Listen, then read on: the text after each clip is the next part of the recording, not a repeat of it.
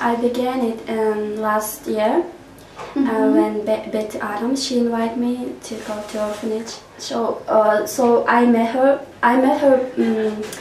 In 2011 in December. She invited us to her apartment, to have students, to go to orphanage. And then I met her in September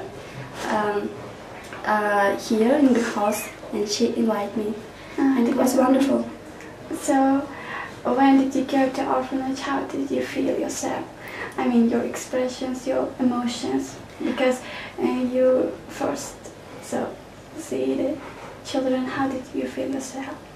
Here in Bishkek, in orphanage, when we went there, first, of course, I was surprised to see such cute children without mother and father, and when they call you mother, it's so sad that they don't have parents.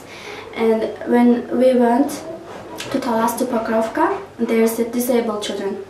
It's the worst thing that you see, like children that physically and mentally disabled, and it's like most worst thing. But here the children, they're healthy, and they people adopt them here. Some are lucky. So often, what did you do in orphanage with children? So I'm leading students to baby orphanage here in Bishkek, and we went there and we just to give our love.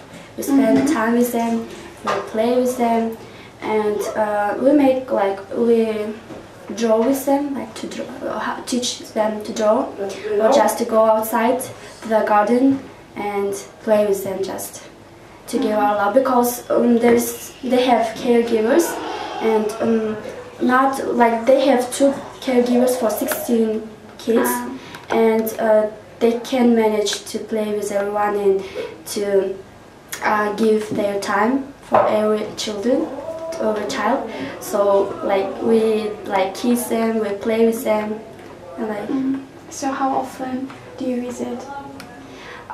We visit them every week, once on Monday.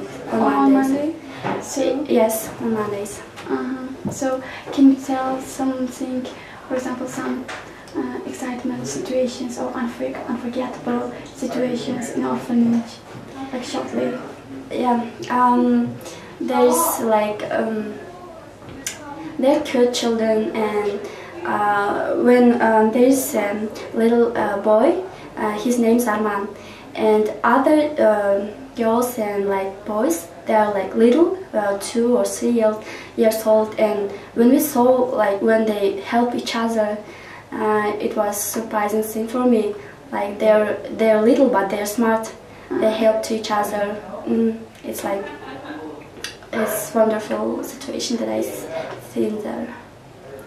So thank you. Actually, thank you.